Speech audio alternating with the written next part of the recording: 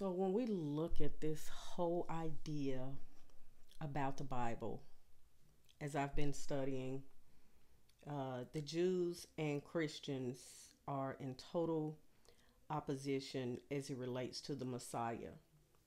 And so, as I'm continuing to study to try to understand their whole rejection of Jesus altogether, trying to wrap my mind around how, of course, my mind goes to Romans chapter 1, where Paul goes into depth about how God has revealed Jesus' whole purpose, and how there was this knowledge of God and what he was doing, and people were still refusing to accept what God was doing through Jesus. And so we look at this whole idea, this whole picture of Jews rejecting Jesus because he is not the promised Messiah. He did not fulfill the prophecies of, oh, he could not have been the seed of David. There is no way possible that Jews can worship a deity or another Jew, if you will. Their claims is that all of this is Greek or Roman myth. And so when we think about all of that and we think about the scriptures, and I think this is important because there's much confusion where people are afraid to believe in Jesus because of these claims. You have Jews who are angry at Christians because they feel that Christians are the reason for much of their persecution. I would like to say that Christians are persecuted just as well. Um, but I like to take this back to Genesis. We know that God, the creator God, the sovereign God, we know that he's sovereign and he's holy. And so when we look at the garden account where God told them not to, and we know that they did, and he said, the day that you eat, you shall surely die. So we know that story, and we know how Adam and Eve were evicted. We know that they tried to cover their own sin, and God would not allow them.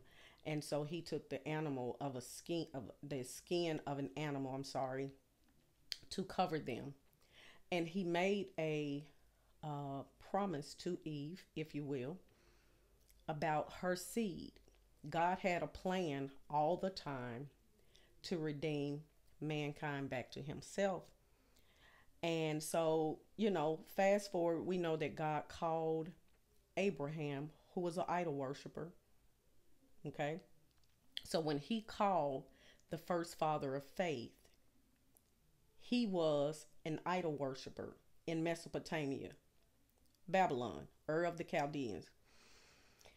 And he called him, and we know that before God ever gave Abraham, any laws, he called him, and Abraham he obeyed God by faith.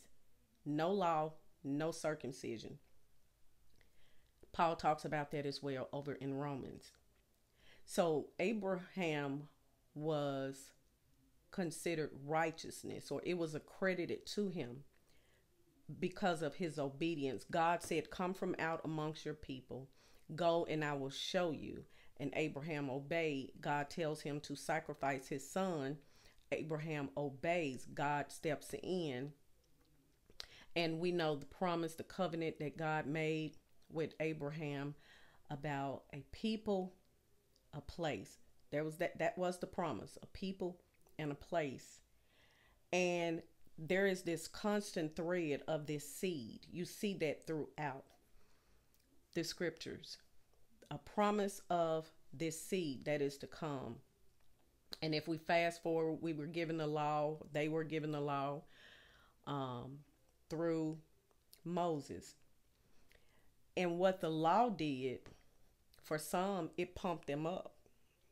It made them feel proudful, yet they were never able to keep it. They kept breaking God's law over and over again, so much so that it kept sending them into exile because of their disobedience. Okay, this was before Christians came. Because of their disobedience, God kept allowing other nations, other empires, other rulers to come in and overtake them. And so, because they could not keep the law exposed their sin. Okay. And then, of course, we got King David, who was a sinner as well.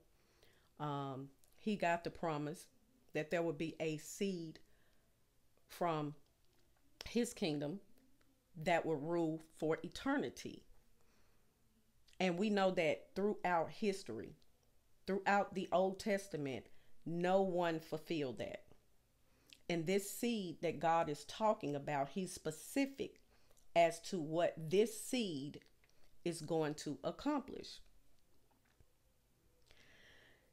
We got the prophets, and many of the Jews say, that Jesus didn't fulfill those prophecies, that he was just like all of the other false prophets. So they reject him for many other reasons that I cannot just go through in this one particular video.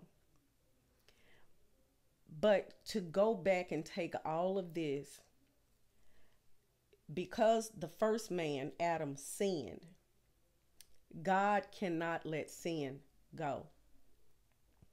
He cannot wink at it. He cannot. He will not. He's sovereign. He's holy.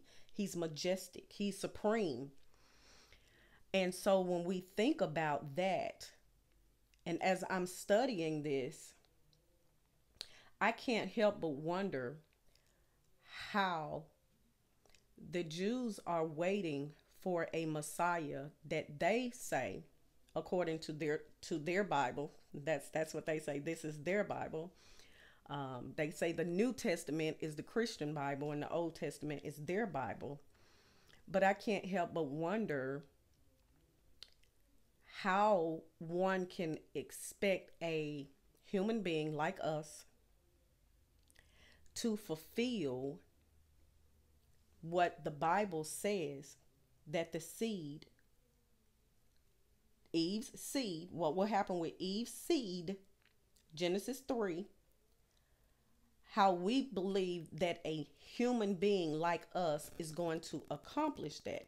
I do not see that in the Messiah, according to the description that they give. I cannot see that in the Messiah that the Jews are referencing. I cannot see that. And I could be wrong, but according to the scripture, the totality of the scriptures, I cannot see a human being accomplishing what the seed that God mentioned in Genesis 3, a human being fulfilling that. And so I believe what the scripture says about Jesus. I believe that Jesus did not fulfill all of the prophecy in his first coming. And I believe he is going to return again to complete what he started. And I believe that's supernatural, because only God can make it happen. No human being like you and I, which is what the Messiah that the Jews are looking for, that's what they're hoping that he will do. They're hoping that he will do physical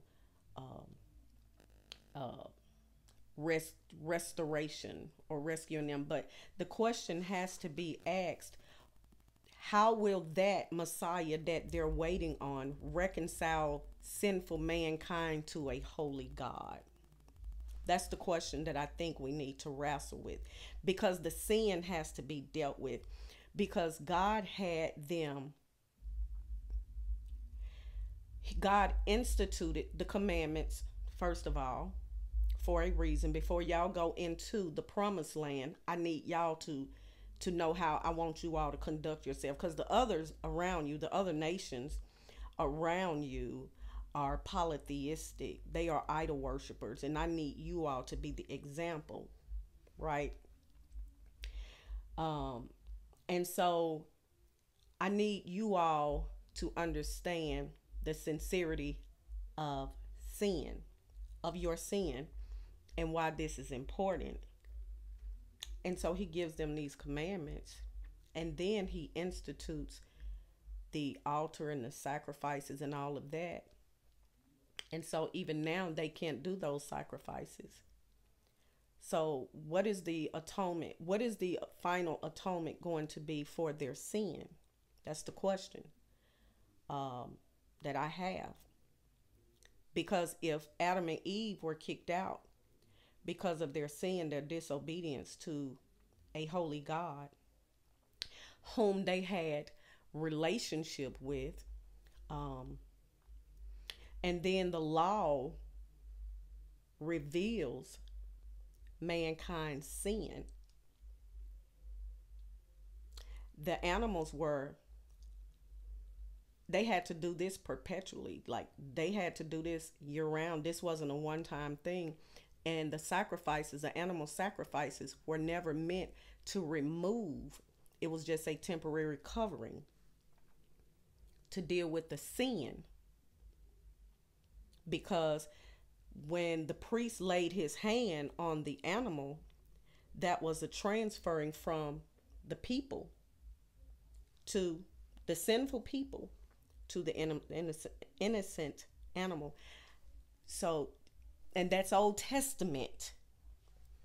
So how are we rationalizing that with the Messiah that the Jews are waiting on? So I want to leave this. I want to leave this in your hands. You go study, you read it. You're going to have to wrestle with the text, though. You're going to have to wrestle with it, because on the one end, you got Jews against Christians, and that's not what God meant. And so that's why Paul would go on to further tell us, not that the church or Christians have replaced the Jews. We have not. If you've been thinking that, you're wrong in your thinking. God wants the Jews to recognize the Messiah that he has sent, and that Jesus indeed is not a false Messiah. There have been many false messiahs. None of them accomplished anything that Jesus accomplished. None. And so I want to leave you to wrestle with that, to dig into the text, to sit with God. Just sit with him. That's what I've been doing these last couple of weeks. Just sitting with him, and up in the middle of the night, just spending time with him, because I believe that this is important. People's salvation, their eternity, hangs on this, because the crux of our Christian faith is faith in Jesus Christ, that he is the Son of God, that he was crucified on the cross, that he died and he was buried and he rose on the third day, and that he will return again as king, as ruler, and he will deal with everything then, because he did not come the first time to judge. He came to give his life. But he will come a second time to judge those who have rejected him. And that's why it's important for us as Christians to make sure that we know this, so that we can share this, because not only Jews, but anybody who is unsaved need to hear this message. And so this is not something that we can just skate over, or around. We need to know this, and we need to be able to hang our hats on it. And so just wanted to share. This is what I've been dealing with here. And I don't know if anybody else thinks about things like this. But yeah, to know that two of the largest religions, if you will, in the world are at odds about the Messiah. Um, that's something to give some serious thought about. And so, yeah, would love to know your thoughts. Um, Preferably, you got some scripture to back it up, because as a Christian, the Bible is the final authority for us. And so, opinion really doesn't matter, but our thoughts based on what the scriptures say, it's what's going to uh, hold, and that's going to be able to stand against, man's opinions and how we feel, because this is not about a feeling. This is about facts, what's in God's word and what his word really meant. So I pray that this has blessed you. Again, if you watch the end to the end of this video, I would love for you to like, subscribe, and share, so that you don't miss when I post the next video. Till next time, bye bye.